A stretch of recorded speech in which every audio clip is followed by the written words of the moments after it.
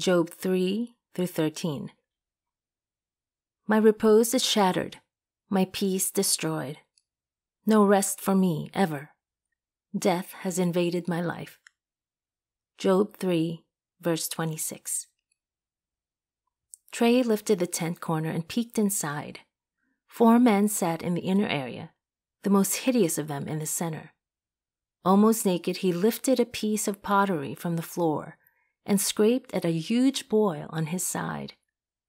Trey held his breath. He had never seen a person so grotesque. One of the men beside Job wept. It was Trey's master, Eliphaz. Trey barely recognized him. He sat on torn garments, beard scraggly, scalp covered in ash. Trey's master lifted his head to speak, but hesitated and returned his gaze to the floor. The others on either side of him sat in silence with similar looks of pain. They crept back out from the tent and lowered its corner. He had never seen so much misery in one place. As he tiptoed away, a voice croaked from within. It sounded like his master, Eliphaz. Trey scurried back to the tent and peeked in. Sure enough, it was his master speaking. Miserable heartache. Joyce and I talked for some time in my office. She had blindly made an appointment with me weeks before, not understanding how I could be helpful. She had tried several different healing methods over the years: prayer lines, healing rooms, counseling, and other ministries. After each attempt, she would experience some measure of peace but then crash and burn weeks later. I noticed Joy's hair seemed stringy and oily in our session. Her clothes did not match, and she looked unkempt. As she avoided my eyes, her hands fluttered in constant motion. I listened to Joyce discuss what had occurred in her past and noticed a pattern. Every time she left a meeting, she felt hopeful, but as the days passed, discouragement grew. In Joy's case, an unfortunate call from her senior pastor sent her into a depressive spiral. During this conversation, the pastor informed her that she had been taken off the ministry team. His reasoning was that some of the leaders felt Joyce needed to receive more inner healing before being trusted to minister to other people. This information hurt because Joyce thought she was getting better. Now there seemed no end to her miserable heartache. After a short pause, Joyce blurted out, "I wish I had never been born." Startled, I asked, "Why?" "My parents never wanted me anyway. If I was never born, my problems would be over because they would never have started." "That's an interesting assumption," I said. "Why don't we ask Father God what he thinks about that?" A promise of peace. This type of statement might seem out of place, but you'd be surprised at how many Christians struggle with this thought. Losing life for the sake of comfort is not something new, but being able to deal with life circumstances in a healthy manner is key. Finding peace and applying it to our situations is God's way of living, but sometimes it feels easier said than done. Jesus warned that we might not always have circumstances the way we want them, but at least we have Him whenever necessary. "Peace I leave with you. My peace I give you. I do not give to you as the world gives. Do not let your hearts be troubled, and do not be afraid." John 14, verse 27, NIV. "I have told you these things, so that in me you may have peace. In this world you will have trouble. But take heart, I have overcome the world." John 16, verses 33, NIV. By allowing peace to flow from Him, Jesus gave us an option when dealing with pain. Evangelist Billy Graham speaks to this phenomenon. "The sea was beating against the rocks in huge dashing waves. The lightning was flashing, the thunder roaring, the wind was blowing.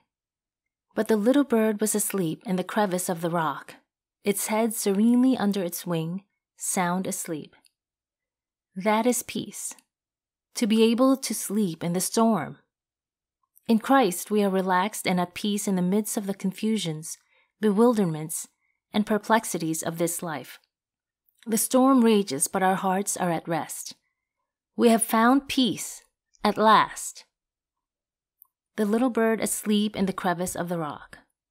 This is the peace we hope for that is available. The Bible promises us access to this peace, but those who struggle to take hold of it think, God, I can't deal with this pain. It's too much.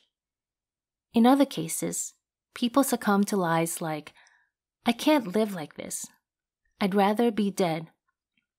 As a co-leader of an international inner healing ministry, I hear hundreds of Christians voice this sentiment. A way out. In Matthew 14, Jesus admonished his disciples for their lack of peace during the storm. After witnessing a miracle of food multiplication, they saw Jesus crossing the lake and assumed he was a ghost. These are examples of how the enemy can steal our peace by focusing on circumstances rather than God's perspective. People use many options to find lasting peace. Some use drugs, addictions, or suicide. These are just some of the worldly options Christians are taught to avoid. A more common choice for Christians is to wish they had never been born. People usually don't come to my office until they have encountered this hopeless state. Many are not aware that their problems are spiritual, and spiritual issues cannot be fixed by simply wishing them away. As a last resort, they schedule an inner healing session and hope the ministry person will be able to hear what God has to say so they can transfer His wisdom into their spiritual bank accounts. People who usually come to me have typically heard through positive word of mouth and hope I will pray with them and discover their spiritual slip-ups so they can be healed. Many of them are desperate, willing to do anything. Job's story. Keeping this desperation in mind, let us return to Job's story. In the prologue, we see Job's livestock stolen, his children killed, and many of his servants slaughtered. According to any human being's perception, Job seems to be having a pretty bad day. As word spreads of Job's tragedy, 3 of his friends, Eliphaz, Bildad, and Zophar, leave their countries to come to his aid. I assume these are pretty close friends because people don't tend to travel long distances to visit strangers. We don't know how far each traveled or how long they stayed with Job. What the Bible does tell us is Job was covered in sores, so much so that he was barely recognizable. His friends tore their robes in misery and wept, even sitting together for days without speaking. So far, Job's friends seem pretty reliable or at least deeply sympathetic. As I read this passage in the Message translation, several questions came to mind. Are Job and his friends sitting in the midst of an assembly? Or are they outside by themselves? Are they in private quarters? Or are they sitting in the midst of camp? When Job finally begins his speech, who and what is around him? It is important to remember that Job is one of the wealthiest people in all the land. We can assume he has a vast number of people living in his dominion. Most likely, there are many tents around his area with people milling about, living their lives by cooking, cleaning, and watching children. In this setting, we find a man responding in much the same way as many would today, angry, upset, and confused. His first words are similar to many discouraged clients who weep in my office, but more poetic, of course. Obliterate the day I was born. Blank out the night I was conceived. Let it be a black hole in space. May God above forget it ever happened. Erase it from the books. And why? Because it released me from my mother's womb into a life with so much trouble. Job 3 verses 3-4, 10. Right out of the gate, Job begs for his name to be erased from heaven. Why? because if he hadn't been born, he wouldn't be experiencing these problems. As I mentioned before, many Christians who suffer severe issues struggle with these same thoughts. They find themselves voicing Job's cry. Why is everything so hard? I wish I had never been born. Following this train of thought, Job stumbles onto another kernel. If life is so miserable, what is the point of even living out its existence? What's the point of life when it doesn't make sense? When God blocks all the roads to meaning? Job 3, verse 23. It's easy to forget God's promises when we are facing difficulty. We humans tend to desire a way out and try anything to resolve the issue. Like Job, we wonder what the purpose of life is, and when we don't find one, decide its entire existence is reserved for pain.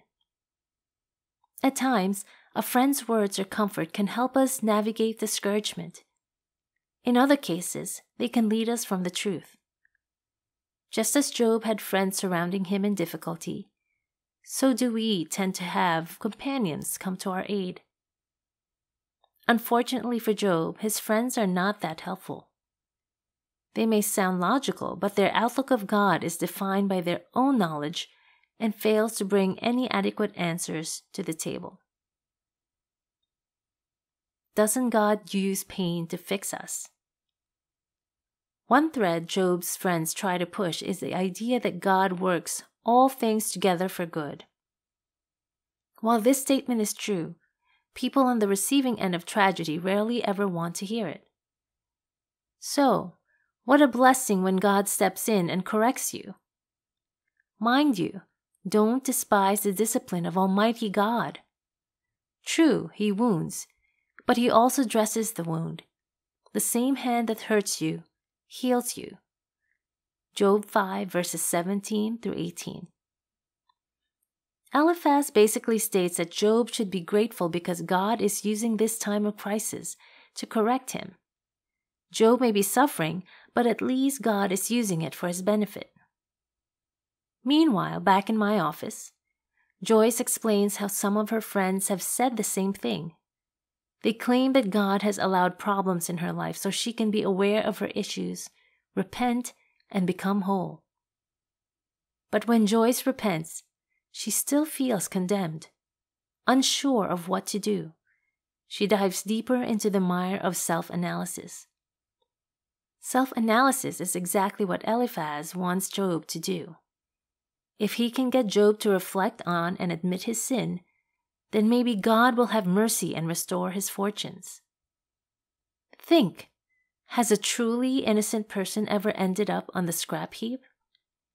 Do genuinely upright people ever lose out in the end? It's my observation that those who plow evil and sow trouble reap evil and trouble.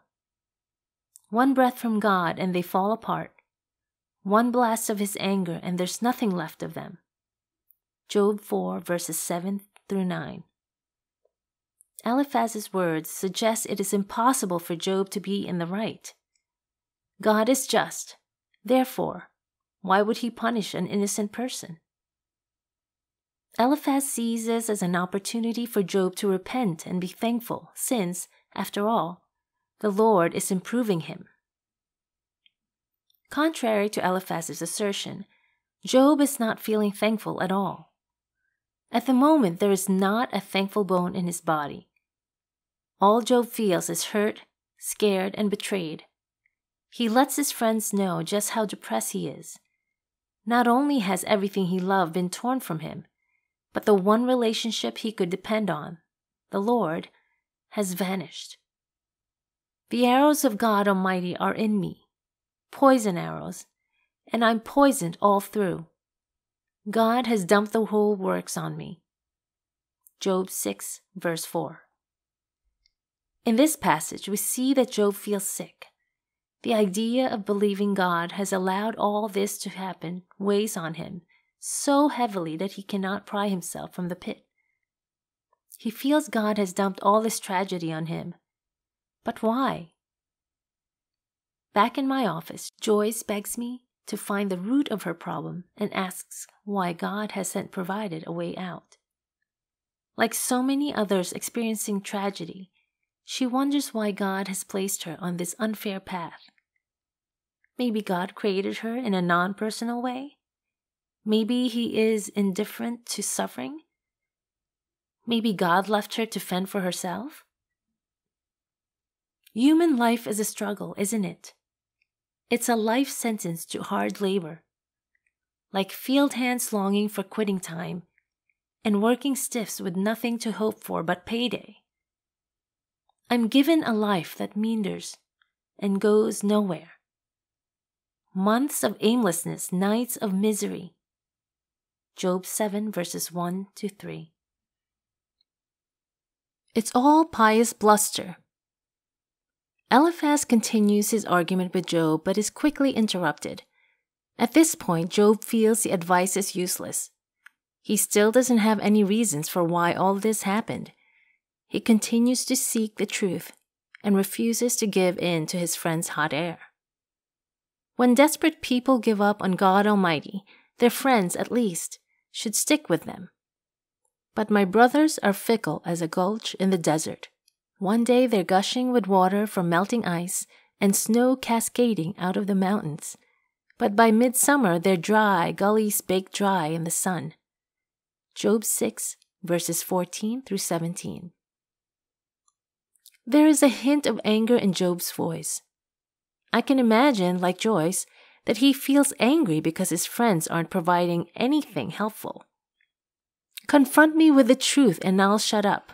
Show me where I've gone off the track. Honest words never hurt anyone. But what's the point of all this pious bluster? Job 6, verses 24 through 25. Job realizes his friend's guidance is harmful and concludes the words are untrue. He doesn't have any answers and is still not sure why such bad things have happened, but at least he can separate their poison from his truth. Still unable to connect with God, Job decides life is hopeless. He knows God is responsible because He created all things, but perhaps God doesn't take care of His creation. What are mortals anyway that you bother with them? That you even give them the time of day? That you check up on them every morning, looking in on them to see how they're doing? Let up on me, will you? Can't you even let me spit in peace? Even supposed I'd sinned, how would that hurt you? You're responsible for every human being. Job 7, verses 17 through 20. At this point, Job sinks deeper into discouragement. He knows there is a God, but perhaps He's not that interested in caring for humans. Bad things only happen to bad people. In the world of storytelling, we expect the good guys to win and the bad guys to lose. We enjoy it when stories end happily and feel cheated when the bad guys win. Some people dreamily expect life to follow this model, but as anyone with experience knows, sometimes life doesn't go according to plan. The lie that bad things only happen to bad people is an ancient one. Seen in the book of Job, we see Eliphaz, Bildad, and Zophar try to teach their friend about this concept. They don't entertain the possibility that Job is a good person who has experienced tragedy due to circumstances beyond his control. Instead, they try to ram their truths down his throat. The next friend to speak is Bildad, and he has some insight to share. In his mind, God is not the cause of his pain. God is good, and Job's experience is bad. Therefore, what Job is going through must be connected to something bad he has done. Does God mess up? Does God Almighty ever get things backward? It's plain that your children sinned against Him. Otherwise, why would God have punished them? Here's what you must do, and don't put it off any longer. Get down on your knees before God Almighty. If you're as innocent and upright as you say, it's not too late. He'll come running. He'll set everything right again, reestablish your fortunes. Even though you're not much right now, you'll end up better than ever. Job 8, verses 3 through 7. Bildad's counsel starts right where Eliphaz's left off. He essentially states, none of this is God's fault because he is good. It has to be yours. Joy's friends make similar claims. She hears the voice of condemnation, as many see her as a bad person. Joyce tries to pray, but all it leads to is her feeling judged. After each attempt at prayer, she feels guilty. Turning to me, she hopes for healing. Job confronts Bildad and says he has not helped or changed anything. Instead, he waits for God's answer and opens his heart to correction. So what's new? I know all this. The question is, how can mere mortals get right with God? If we wanted to bring our case before him, what chance would we have? Not 1 in 1,000. So how could I ever argue with him, construct a defense that would influence God? Even though I'm innocent, I could never prove it. I can only throw myself on the judge's mercy. If I called on God and he himself answered me, then, and only then, would I believe that he's heard me. Job 9, verses 2 to 3, verses 14 through 16. Job says that even if he tried to approach God, his case would be unheard. We might agree with Job's sentiment at this time and feel that even if he did go to the Lord for justice, nothing would change. Going to God directly. At this point, life for Job is pretty horrible. The pain he feels, compounded by the poor advice, is not helping. He feels judged by everyone around him. In our lives, we might recognize times where we felt like we couldn't connect to the Lord, or perhaps we struggled with family or friends who made matters worse even when they didn't mean to. Sometimes we can be in a vulnerable place and hear something hurtful that our friends and family didn't mean. Whatever the case, Job remains a very identifiable figure because, in many ways, he represents us in our deepest, darkest moments. In the depth of his misery, Job voices his frustration at hearing condemnation from his friends. Even if I say, I'll put all this behind me, I'll look on the bright side and force a smile, all these troubles would still be like grit in my gut, since it's clear you're not going to let up. The verdict has already been handed down. Guilty. So what's the use of protests or appeals? Job 9, verses 27 through 29. Job continues his dialogue and gives an account of his innocence. He eventually decides the only option is to talk with God directly. He lets out all his frustration and begins to speak honestly.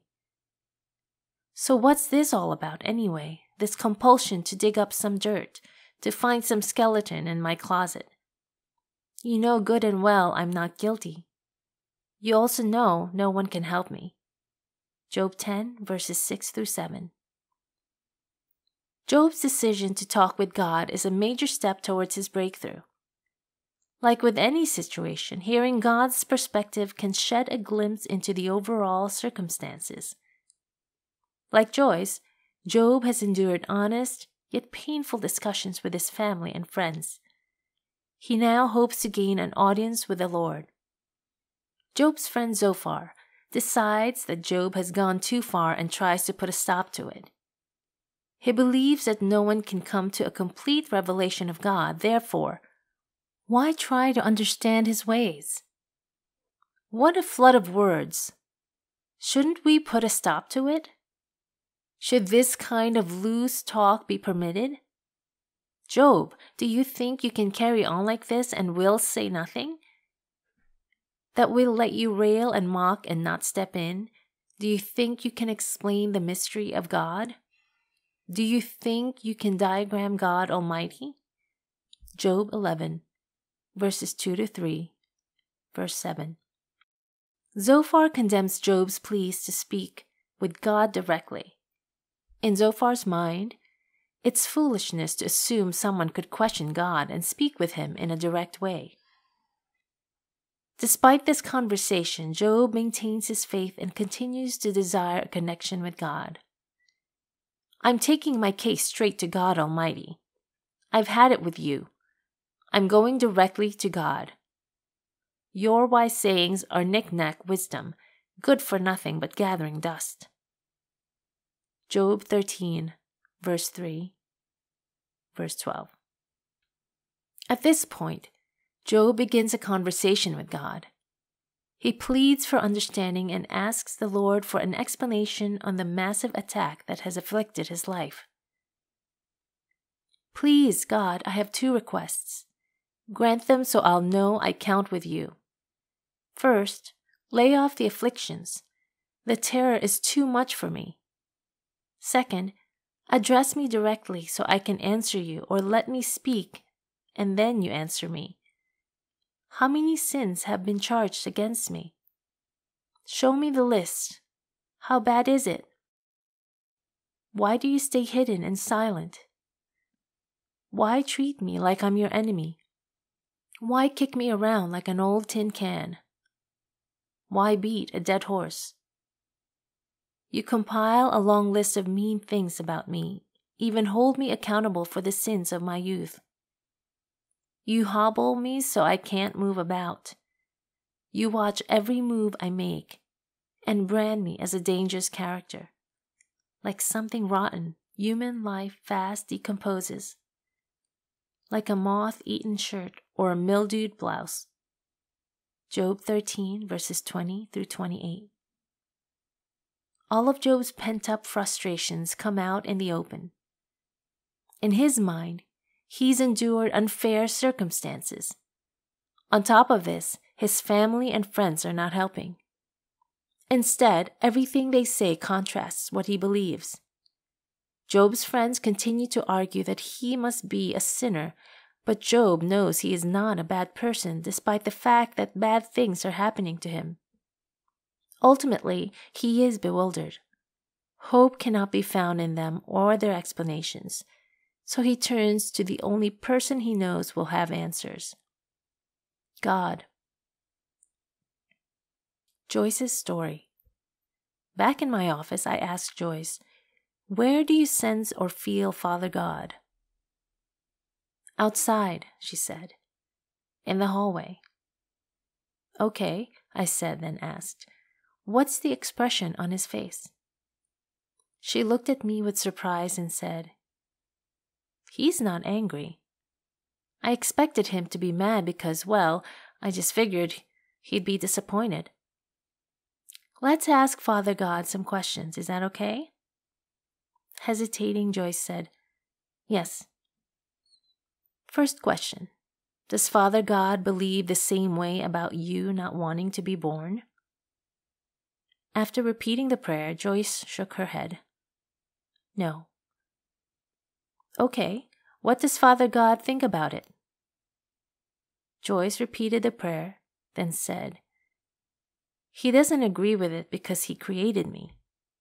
He wants me to be alive." What else is he saying? He says it hurts him to see me in pain. He wants me to know that he loves me and wants to be in a relationship with me. Joyce broke down in tears, allowing Father God to hold her and rock her in his arms.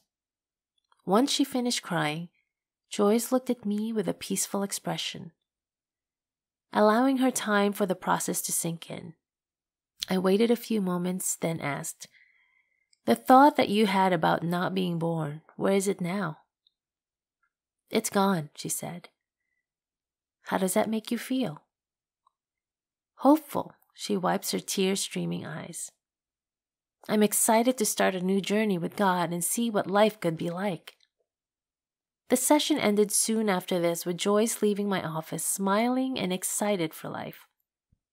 After encountering the Lord in just a few moments, she stepped into a whole new world of healing. My story. I too remember a time when I said and felt what Job and Joyce were expressing. I was having similar thoughts of, where's God and why is all this happening? My childhood was one where I learned that life was not very safe, and it was better not to be around when adults were present. In truth, I actually remember very little about my childhood. As I became an adult, I began searching for the normal life. Venturing down this path, I discovered Christianity. In the churches I attended, leaders shared their interpretations of how to best live redeemed lives. This included going to church almost every day, being involved in activities the pastor suggested, and doing my best to be a religious woman, wife, and mother who could stay home and provide a stress-free environment for the kids. I tried to be my best self, an experience I thought that was indicated in the Bible. Yet I knew my experience, which was full of fear, anger, and frustration, was not like everybody else's. I didn't know how to do life other than what I already knew. Like Job, I felt I was doing the best I could, yet people kept telling me how broken I was. This led to both confusion and frustration. I knew there were wounds inside, but I kept trying to handle things alone. To make matters worse, when I tried to talk with people about my issues, nobody listened. In the midst of this turmoil, I began to wonder why I had ever been born, and why I was actually alive. If I had never existed from the beginning, then I wouldn't have had to deal with so many problems. I finally reached my end and decided I was finished with church and Christian culture. I was done hiding my anger at God. After voicing my misery, Father God stepped in and began some conversations with me. At first, I was not happy. I wanted him to give me answers and explain why my childhood had been so difficult. I needed to understand why my experience had been so different from others. What I needed was an explanation, but he wanted to give me affection and love, which actually made my anger worsen. Father God and I held some heated conversations back and forth.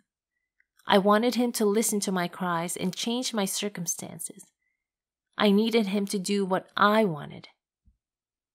I remember one time when we were talking that I got so angry I started yelling at him about my past, my hurts, and life. I actually began kicking his shins and blaming him for all the issues that had occurred in my life.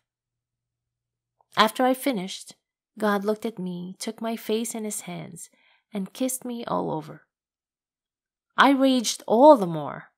In all our debates, he never fixed or changed anything. He just continued to love me. In all this, he never got mad or punished me. To be honest, I actually expected some sort of rebuke. I had been told my entire life that it was sinful to be mad at God, and I could never come to him unless I was happy and ready to do everything he wanted. I desired and even expected punishment. Instead, he gave me affection. God continued to treat me with kindness. I eventually grew to see that what I needed was not answers to my problems, but someone to love me and be there for me no matter what. In all my times of yelling and complaints, God remained faithful and listened. I didn't realize it at first, but this eventually began to fill my empty bucket. I realized that finding answers did not have to be the driving force behind my happiness. I could allow him to show me love and give myself permission to be honest with him because I knew he would not get angry at how I expressed my feelings. I started going to God to tell him how I felt and what I thought, even when my feelings and thoughts were uncomfortable. When I waited for punishment to come, it never did. God did not change the people or situations around me, but he did slowly take care of me. Now, when I am bothered by people or situations, I go to him. I avoid asking questions about my circumstances and instead ask how he plans to take care of me. Answers do not always come the way I want or in the preferred timing, but I have learned he will take care of me, which is actually what I always needed.